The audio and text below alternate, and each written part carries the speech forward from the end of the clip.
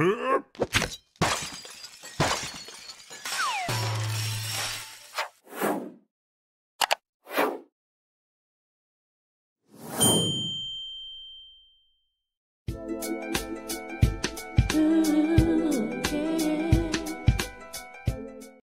guys, it's Yaya Diamond. I am so very excited to have you guys on this. Well, you're not really here, but you're here watching, right? Yeah, you're on the show. Anyway, so I was just thinking the other day, like these people out there, they're people that literally teach children how to do so many different amazing things. Have you ever wanted to teach the next generation? You know what I found? I found that there are a lot of mentors that are MIA nowadays. I was growing up, I had a mentor. I mean, the grandmother down the street used to like tell me, "Hey, come here, sit down, let me talk to you." We don't have that anymore. People are inside. They're inside their houses playing video games. They're inside. Even the parents. I mean, where are you guys at? Hello? But I can't say that about my next guest. My next guest, she is a mentor all the way. She is teaching the next generation, and that is who you're looking at today. Miss Kamika Bell, welcome to the show. Thank you so much for being here. Hi, Yaya. Thank you so much for having me. I'm super excited and honored to be here. It's such a pleasure. Thank you. So let me ask you a question. Let's go back in time. I'm a nosy person. That's why we have this show. And I want to know what helped you or what made you decide that you wanted to do this in the first place? You know, Yaya, that is an interesting question. A lot of people ask me the same exact question. What made you come up with Girls with Pearls? Why are you mentoring? Why are you pouring back into so many young girls? I remember in my life, back in my younger age, 13, 14 years old, I was a very shy young lady. And somebody thought enough of me. I always attribute a lot of my success to, number one, my grandmother, who was a devout Christian, who really where I get my strong spiritual and biblical foundation is because of my grandmother. And I believe that anointing and that mantle has been passed down to me. Number two, a great teacher by the name of Laverne Reed. She played a pivotal role into my life at a very young age. She was the one who really ushered me to break out of that shyness. She introduced me to an oratorical contest, which was in Chester, Pennsylvania. It was my first ever opportunity where I had the opportunity to speak in front of people, in front of public. And you're speaking of a young lady who was very shy, didn't have a lot of confidence, but she saw something in me that I didn't even see in myself to participate in this oratorical contest. And we spent countless days and hours crafting my presentation. And my presentation was You Can Accomplish What You Will by Marcus Garvey. And I remember reciting that oratorical speech with such confidence and oration. And I really started developing my public speaking skills and really coming out of my shyness. And then there was a lady in the audience. And at that competition, I believe I won third place. It was so long ago. And there was a lady in the audience who saw something else in me. And she said, there's a pageant coming up. And I would love for you, well, she approached my mom. I would love for your daughter to compete in the Miss Pennsylvania Teen Beauty and Talent pageant. Again, no talent. I had no idea what I was doing. And I competed in my first pageant ever. And I remember like, okay, sure, I'll compete. And by this time, I just competed in this oratorical contest and won third place. And I competed in the pageant. And I remember a friend of mine is really helping me craft my dance routine and I did more of like a combination of a dance and also a speech. So I did a dance and I did a speech together, my first pageant ever. And I won first runner up. And that's when my life really started to change. And I really started entering into pageantry throughout my high school years, went into college, won freshman queen. And really how it really changed my life is when I was competing in pageants. At my college years, my platform was always around youth mentoring. I competed in the Miss America preliminaries and Miss USA preliminaries. I'm a former Miss Black Pennsylvania, where I had an opportunity to compete in the Miss Black USA pageant. So my platform was always around mentoring and youth. And it followed me. So at one point in my time, I'm like, you know what? I'm retired from pageantry. This is it. I'm just going to go live my life. And I traveled to South Africa and my life changed. I just had this aha moment when I was in Johannesburg, South Africa, and coming back from Cape Town. And then God just spoke to me and gave me catalyst for change.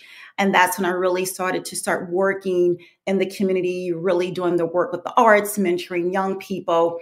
So that's how my life really changed. Really, from a seed was basically, yeah, a seed was planted in my life for a reason, for a pointed time and a reason, and that's why I'm doing the work that I'm doing today.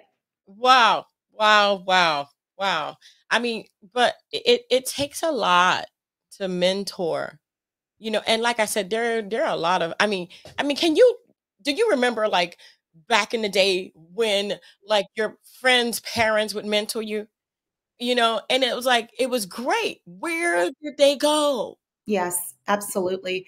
Yeah. Where did they go? And I find that a Right. lot too. Like you said, where did they go? I was really blessed with having some phenomenal mentors growing up, whether I was in elementary school, middle school, and then high school. Again, like my grandmother was a phenomenal mentor. My mom, played a pivotal role into my life. My father's father being a daddy's girl. So really getting that family support and also getting that outside support at a very young age really helped with my where I'm at today.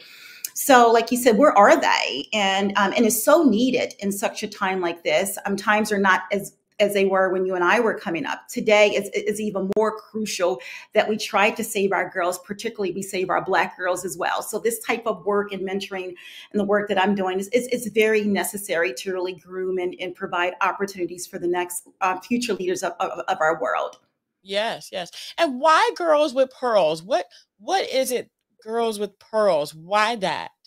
Yes, I am. As you see right now, I have my pearls on. I'm a firm believer when I was growing up, pearls always symbolize a form of etiquette. It symbolize a form of beauty. It just really makes young girls be well defined and just stand out.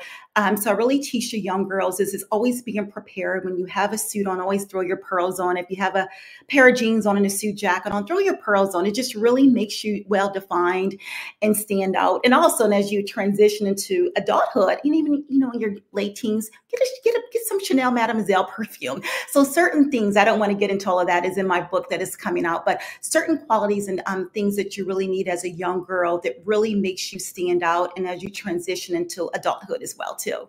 A book? Yes. Oh yes, yes, yes. Yes. She got a book. Yes, ma'am. Great. Now, hold on a second. Hold on. Because people know how much I love authors. I love authors here. Okay. Love authors here. So tell me about this book, girl. Tell me about this book. Yes, yeah, yeah. It is, I get really emotional talking about it. It's such a long time coming. A lady by the name, actually, my mom's best friend, her name is Larice Dow, and she is a minister. And she basically knew me when I was in my mom's womb. She knows all the work I have done over the years, all the trials and tribulations, all of my accomplishments, things that I was able to overcome in the face of adversity. And she said, "Where's your book? You have a story to tell." So every time she would see me, and this has been like the past 10 years, she would ask me, "Where's your book?" And I'm like, Oh, "I don't have anything for you right now." So there was a time where just I had an aha moment. It was a quiet time. And I just, lost my father 3 years ago suddenly. And just sometimes things that I just was going through in my life that the Lord just was speaking to me that I really needed to tell the story. And it just was that time. It was just timing and positioning that I needed to go ahead and get this book. So it's been like 10 years with me kind of writing stuff down and not following through with it. So this is a season where it's almost at the finish line. I'm in the final edits, and know that it will definitely be published this year. My goal is to start having little blurbs and a little excerpts out there during Women's History Month, and then have it finally completed by I would say June, July, to start going out doing book conversations and tours as well. But it's basically Pearls, Girls of Pearls, a story of mentorship, a moving story of mentorship and an empowerment. It's really talking about my life story, how I got started, and how mentorship played a pivotal role in my life, and also it's our responsibility to reach back and to mentor and pave the way for our next future leaders of tomorrow. definitely, definitely. I see that you're having that gala. Hmm. Tell me about that gala. But the girls look so pretty. Like Yeah. I was looking at the pictures, and I'm sure that everybody saw those. They looked so elegant and just so pretty, and their pearls just made it mwah, just perfect.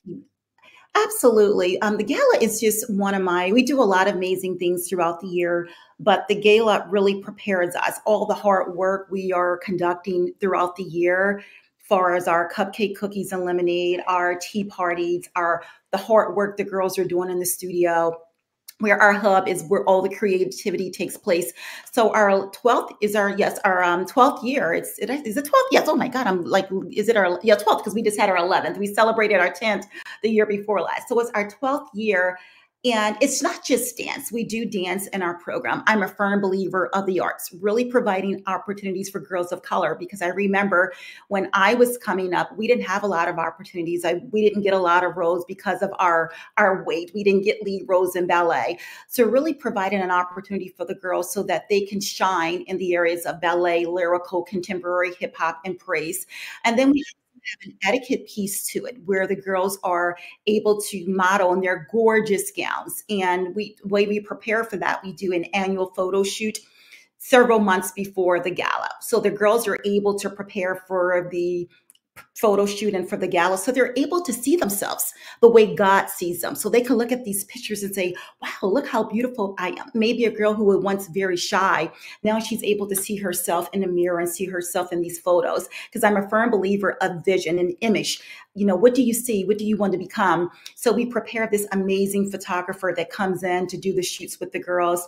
And then at the end, it takes a few weeks for the photos to come back, and they get those photos. We use these photos for marketing purposes. And then they use these same exact gowns for the gala. They model gala and on stage, and they recite their favorite scripture. We are faith-based. So really teaching these young girls to be fearfully and wonderfully made and know who they are in Christ. Wow. They look so gorgeous. Look at them. Yes. They look so good. I mean, they're so pretty. Yes. They're so pretty. Look at that. I mean, they shine. They shine. And it's just such a wonderful thing. I'm so happy you're doing what you're doing. This just makes all the difference in the world to these children, to these girls, and to know that they are beautiful. You know, it is difficult to understand beauty when it comes down to being a woman of color who we don't really see ourselves in too many things. And then the things that we do see ourselves in, a lot of times, I'm not going to say all the time, but a lot of times it's not in a positive light. No. So I love what you're doing. I love what you're doing. Miss Kamika, keep going. Keep Yes. going. So you have your gala. The tickets are not available yet, obviously, because it's in October. Yes. But They will be available soon. We did put a save the date out. right, It will yes. be available probably in the next few weeks. We just haven't put the link up yet. But yes, tickets will be on sale soon. We are determining if we're going to do a live stream. So, you know, that's so many components to live streaming and having the right people in place to do it. But if you're in the Delaware area, we would love to have you. But more information will be out on our website. You can continue to look on our website for updates regarding our 12th annual gala. That is so cool. Yes. Now I want to know about the book. Absolutely. Yeah. I am really, you have no idea. I am, I'm a firm believer of projects. I work on multiple projects, and, as a phenomenal business leader as you are, you have to have several things going in your pipeline and different projects going that really aligns to your domain and your purpose. Yeah. But my book is one that I get chills. I was reading it through it last night, going through my edits, and sent it over to my editor and going through it. I'm like, oh my God, and then you go through it again and you add more stuff. It's like, God is still speaking. So I'm just really, I think what I'm really super excited about is that I want to, because I had this vision, Yaya, and hopefully I'll come down to Sarasota, Florida. So I'm starting to picture myself. Where do I want to be? What library I want to be at to have these book signings? Because there's so many young girls out there that need to hear the story. There's so much more, and you probably feel this sometimes in your heart. It's so much more that we need to do. We're not even done. I know that I'm nowhere near done. So this book is like a catapult for me to go out there and to do so much more, all the work that God has called me to do, even when I'm having moments where I'm like, you know what, this is it. I'm retiring from Girls with Pearls. And there's always something else where I get a call from someone want to learn more about Girls with Pearls. Or one of my girls will call me, Miss Kamika, I have a question for you. So this book I'm excited to bless and to transform and to reach more girls, not only in the state of Delaware. This book is going to be used as a vehicle to bless girls nationwide. So that's what I'm super excited about, is to bless more people with the story. You said something that's so funny. I heard everything you said. I truly, truly agree with everything. But one thing that you did say was, I'm going to retire I'm not gonna do this no more. That ain't gonna happen. Yeah, y'all When have that does happen, several. now listen, when it does happen, you're gonna go ahead and you're gonna be doing your thing, and then the next thing you know, you're gonna get super bored and volunteer. Yes, absolutely. But you just can't put it down. It's your baby. You know what I mean? You got to have something to do with something somewhere. Mhm. And, but I truly appreciate what you're doing, truly appreciate this, and that it reaches out to the ends of the earth and maybe inspire other people and other peoples in different countries to do this as well with their girls or with their guys. Yeah, that's true. Well, you know, it's Guys interesting. with ties. Somebody did mention that to me, Kamika. What do you have planned for boys? And Mm. yes, that's something to consider because you're right, just as much as our girls, and we know that our girls definitely need it more importantly than I'm not trying to say the boys don't need it, but there is an opportunity for me to look into that further down the road. But right now, you know, I know that God has called me to work with the girls, and I just want to be obedient and do what God has called me to do. But Yeah. I've received a lot of inquiries asking me, Kamika, what about the boys? Go guys with ties. I like that. Hmm, Girls with pearls, guys with ties. I like that, Yaya. Yeah. That's something to consider. You never know. You never know. It may not be for you. It may be someone else. Might be someone else in your vicinity that needs to help you out and do that side of it. That's It would true. be nice. It True. would definitely be nice. But That's I mean, you got to do what you're supposed to do, and then everything else will be added. that's so Yeah, true. I truly, truly thank you so much for being on the show today. I mean, did we leave anything out? You know, no, we did not. I'm just excited. I appreciate you giving me this opportunity to talk more about the work that I am doing here in the Tri-City area, specifically here in Wilmington, Delaware. Just continue to go on our website, www.gwpearls.com, just to see more updates on the things that we're doing. And also, you can visit my KamikaLynette.com. That is the page where you would go to learn more about my upcoming book and any tour dates as well. I am honored to be here, Yaya. I get so excited to have these courageous conversations around Girls with Pearls and entrepreneurship and just the work that's necessary to inspire young girls. Awesome. Well, we're going to go ahead and put that banner up that your website, right? So it's www.kamika Lynette.com, and it's Lynette, KamikaLynette.com. Yes, LYNETTE.com, yes. right? Okay. Website for upcoming book. Haha. I think I got it. Oh, good. Yep. Is that right? Yep, that's it. Yep. Mm-hmm. Yes. Hey. So we got to follow you, girlfriend. So when your book comes out, you're going to have to come back on the show. Absolutely love to. I would love to come back. It would be a pleasure. Definitely. We're going to have to talk about this book because, we do have to go after our dreams and our goals, but we also have dreams and goals that are really intertwined with other people's dreams and goals. And if we don't do what we're supposed to do, we're going to be miserable not doing it. And that was me a few years ago, miserable not doing this. I am very excited to actually present to people what others are doing because we need to be inspired and we need to be mentors in our own way. Absolutely. And Dr. Miles Monroe, you're so right. He says it so eloquently. He said there's so many talents and gifts that are buried 6 feet under, which they're in a graveyard. So while we're on this earth, we need to definitely die empty, do everything that we're called to do and leave this earth and die empty. Definitely. Well, Girls with Pearls, you guys can go ahead and go to that website. The QR code is in the top corner over there, Girls with Pearls. And also the upcoming book for Miss Kamika Lynette is going to be KamikaLynette.com. We have that in the QR code is not there, okay? But the website is there, and we'll put that in the description box as well. Thank you so very much for being on the show. I truly, truly appreciate you and what you're doing, and keep going and keep doing it. Thank you so much, Shayan. Thank you. And you keep going as well. I will. I will. Thank you guys so much for tuning in. Don't forget to check out the websites and all the other stuff that you need to be checking out for Miss Lynette. All right. And also Girls with Pearls. And if you are in the area when they're doing their gala or gala, I don't know how you pronounce it, tomato, okay, but gala, Go support, be the mentor, be there, support these girls because they need all of us. Thank you guys so much for tuning in. Don't forget to dare to be different. Until next time, guys. Bye. Don't forget to follow us on YouTube and Instagram. Thank you for watching.